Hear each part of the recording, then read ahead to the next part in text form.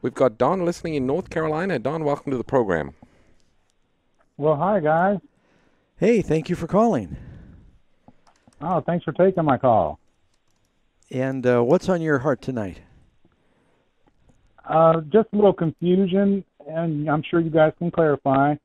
In Matthew chapter 13, it talks of a man that sows good seed in his field, and while they slept, the enemies came and sowed tares among them. Yes. So whenever they went to harvest, the servants asked what they should do, and he said, well, gather up the tares first and bind them to burn, and then gather the wheat into my barn. Mm-hmm. Well, later on in Matthew, chapter 24, around verse 40, it says, there shall be two in the field, the one shall be taken and the other left. Two women shall be grinding at the mill, the one shall be taken and the other left. Yeah. Are those verses related as far as the one taken is the tares and the ones left are the wheat? And if so, I heard a preacher one time say, I want to be the one taken. So is he in error? Yeah, well, that passage there that you find both in Matthew and in Luke about two women in the field, Luke adds a third one. I think Luke says there's also two men sleeping in a bed. Matthew says Yeah. two women in the field, two women grinding bread, two men in the field. And the ones taken away, folks are shocked because the whole left behind scenario in people's minds misunderstand that passage.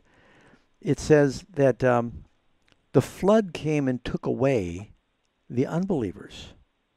As in the days of Noah, so will the coming of the Son of Man be, where they were eating and drinking. I think, is that Luke 17, Pastor Ross?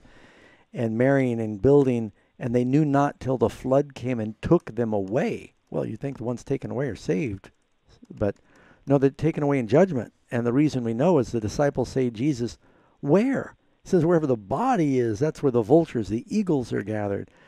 And so just to understand the mindset of the Hebrew, when the Hebrews were well behaved, the Jews, they got to stay in the promised land.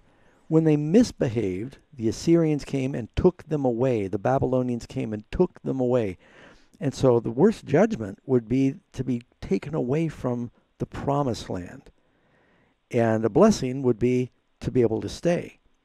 So it's talking about judgment taking them away. And just like the wheat and the tares, it says, yeah, the wicked are taken away in judgment, while the meek will inherit the earth. They get to survive. Oh, right. That actually clarifies that. So, yeah, that's a good question. A lot of people are surprised when they hear that. They think that the two women in the field and the two women grinding, two men in the field, two men in the bed is talking about the secret rapture taking place. Poof, one is taken away, and it's really, Jesus didn't mean anything like that. Two women represent the two kinds of churches when the Lord comes, grinding the bread, sharing the word. Two men working in the field, Christ says the field is the world. Two men sleeping in a bed, there's two kinds of dead people. There's the righteous and the lost. And now we've got a booklet we can send you, Don, and it's called Anything But Secret. Talks about, I think these verses are included in that. The number to call if you'd like to receive that is 800-835-6747. And again, you can ask for the book on the second coming. It's called Anything But Secret, and we'll get it right out to you.